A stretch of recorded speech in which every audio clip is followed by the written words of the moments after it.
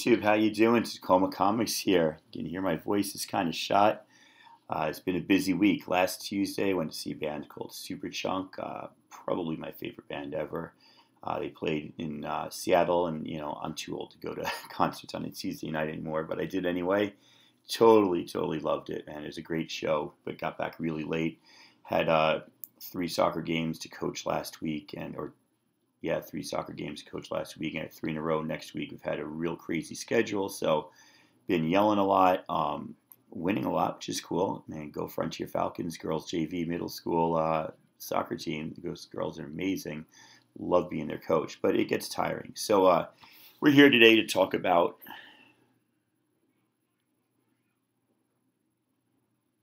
Emerald City Comicon. Now, last video I showed you all the books I was taking to sign there, so I'm going to show you all the books I got signed, which was most of them. I'm going to show you really quick because you've seen this before, and sorry for being out of the camera like that, and I don't want to bore you all, but if there's any good stories along the way, I'll stop. I'm going to cut this video at like 20 minutes tops, and then I'll just make part 2, part 3, because I don't watch you guys when you go over 20 minutes unless you've got an amazing haul. Or you're live and I'm into it, but it just takes a while, so we'll kind of pace it out, okay? So I got Dan Parent. He was kind of happy to see that I had this comic, Archie Sharknado. I don't think it's a big comic. This was during the big Sharknado craze, and got it. I got Dan Parent and Matt Rosenberg on this, which is pretty cool. Matt Rosenberg is a little MR somewhere, and Dan Parent's up there on top of mine. Oh, there's MR right before the A in Archie. So that was kind of cool. I like that cover a lot, too. So Marguerite Bennett was one of a number of artists that had a 3-comic limit. And I don't know where my other Bennetts are. They're out of order here. Sorry. 3-comic limit, which, I didn't mind. I understood there's a lot of people who are trying to flip this stuff on eBay. But it was like James Tynion, Matt Rosenberg, Ryan Brown, Charles Soule, a whole bunch of these guys had this 3 book limit, and then is $5 a book after that. And they had like some people walking up and down the aisles checking to make sure that you weren't getting extra signed. And I asked James Tynion, I said, what's up with why are you guys charging now? And I asked it friendly. I wasn't like angry or upset. And he said, look, artists do sketches and they're going to get the cash. Like, writers love conventions, but they lose money. And so they hired this company to put a limit. The company was there before the people were there. The company prints the signs. It says what times people are signing. If you're an artist, like Art Adams was there under the same company, they were setting up sketches for him. So it was kind of really cool. Like, I understood it. It didn't bother me. If I'd known ahead of time, I would have bought 3 books Thursday and 3 books for tomorrow, Sunday.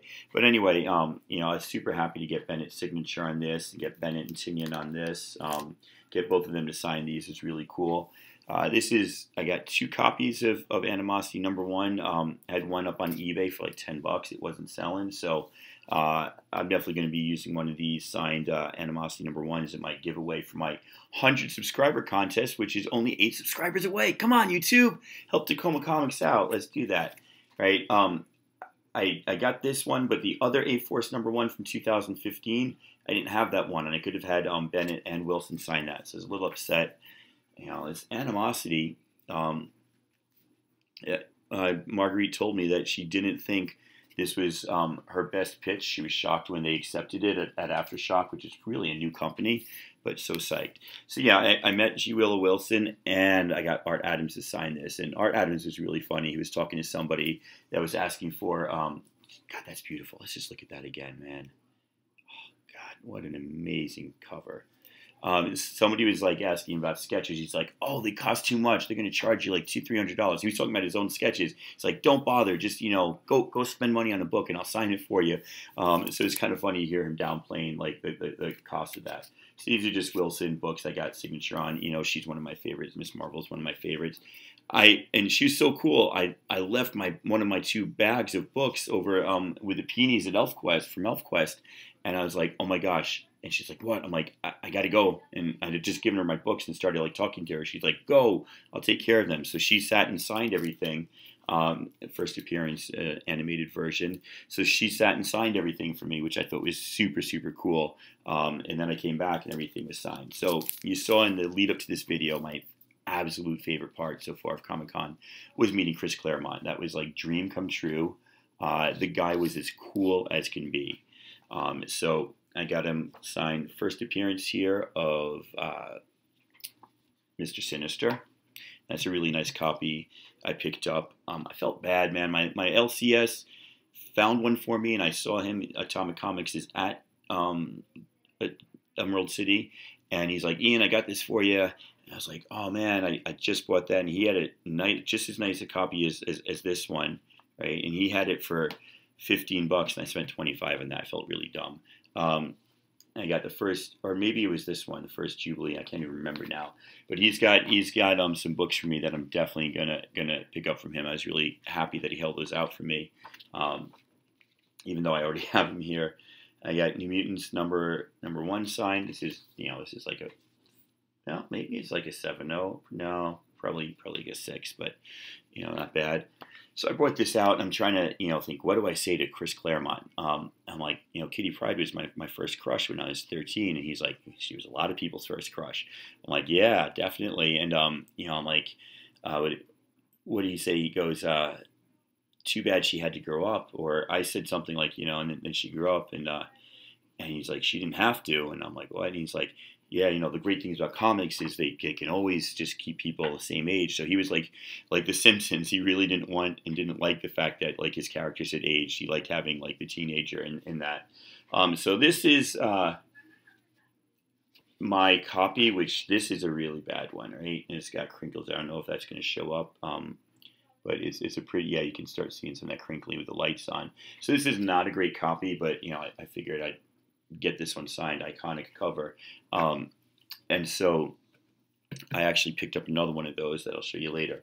So Claremont was charging, and at $5 a signature, so I got 10 books signed. That's put in the bank pretty strong there. But you know what? I totally thought it was worth it. I did not care. Meeting the man, talking to him. I asked him if he could write some catchphrases, and he's like, "Oh, we just don't have enough time." Because I love the way Wolverine and Nightcrawler used to, Dr. Himmel and Tavarish, and just use all these phrases towards each other. Trying to find something here that he commented on. I thought it was in this one, but maybe it was 107. So it was just, it was really cool. He was sitting there and talking to me, and I was trying not to make a fool of myself. Hopefully I acquitted myself pretty well. Got that nice, good copy there of 212. Great cover.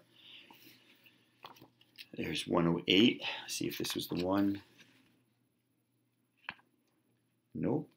There's got to be 107 then. Last one I got signed by him. So, yeah, I really went all out for some Claremont signatures. Right, so this, he opened it up. Like, I didn't even tell him. He just opened it up, and he started reading the dialogue in this. And there's one point here where one of the characters down here screams, aliens, right? And I guess that whoever that's referring to is the Starjammers or whoever were originally from Earth. And so Claremont's like, aliens? How could they be aliens? They're from Earth. And at the time, I didn't know that he wasn't even reading the dialogue until he opened it up and realized that line wasn't in there. So I don't know if it was a line that he wanted to add or just he was amusing himself, but the guy was just so cool. He was really friendly and what can I say? I've gone on enough, but loved him. All right, so then I'm walking around and getting stuff signed. Came across this lady, Hannah Blumenreich, and she just had some stuff out, and I thought this Jughead, this gender-bending Jughead was pretty awesome. So I bought that from her, and she signed it. And then I didn't even know this because 22 just came out on Wednesday. I didn't go to my comic book shop on Wednesday, and she is the artist. Fortunately, this is a really bad copy. It got crinkled. She's the artist on the Not Safe for Work version of Sex Criminals number 22. This one I can show you. So it's just like a little role reversal there, and she put the Jughead crown on top of the main character there. So I thought that was pretty cool. Some of these covers I'm not going to show you. Keep my channel relatively kid-friendly. Kyle Higgins was there, so I got this Power Ranger Zero. I've got a few more Power Rangers I'll bring back for him. Like I said, Matt Rosenberg, so I hooked up with the Phoenix Resurrection and the Secret Warriors. I loved Secret Warriors. I hope you guys read that 12 issues that he did. It's really awesome. Jody Hauser was there. I got her to sign this, and Kevin Wada signed on the side there, but I only got him to sign one. Maybe I'll bring a second one back to him. Totally forgot. And then Jody Hauser on that. And if you're not reading the Forces of Destiny, it's actually, I read the Ahsoka Padme one, and I was really like shocked at how interesting I found it. Bitch Planet got Matt Wilson. He's the colorist for a lot of the Wick Div. This is the Wick Div variation. So what I will do is I will bring this tomorrow because I'm meeting Kelly Sue tomorrow. She's stopping by a jewelry display that's doing a line of non-compliant jewelry from Bitch Planet. And I just picked this up at Half Price Book. I will rip that awful sticker off and have Kelly Sue sign that. It said 2-book limit, but it didn't say anything about Funko Pops. So let's see what we do. Marie Enger, you can't see in the dark there in the top, but she is the letterer on this. Matt and Sharon Kent do the writing and stuff, and Marie's like, I know the ending of that because they're up to issue 23 and it's only going 24 issues, so I was really jealous there. This one I will not show you, but Joe Quinones signed the inside of this. It's pretty cool of him, and he also signed my America #1. He also signed my Howard the Duck #1, and down the bottom here, my Howard the Duck, the first appearance of Gwenpool in a comic, not on the cover. Her first appearance on the cover was Deadpool Secret Wars. Then Erica Henderson and Ryan North on Unbeatable Squirrel Girls, both #1s that came out at the same time as those Howard the Duck #1s. I will definitely not show you this one. Erica Henderson signed this. If you want to laugh, go ahead and grab yourself. What was that, number 18? That's hysterical. And then I had the free comic book day one, so I got North and Henderson on that because I'm obsessive. I had this one for Mitch. I waited in line for him, and so he had these, and they were pre-signed, $15. I'm like, man, I could have bought that for $4 and just hadn't brought it to the show. So I had him write Dark Side Is, which I thought, you know, it ain't worth $15, but it made me feel better about it.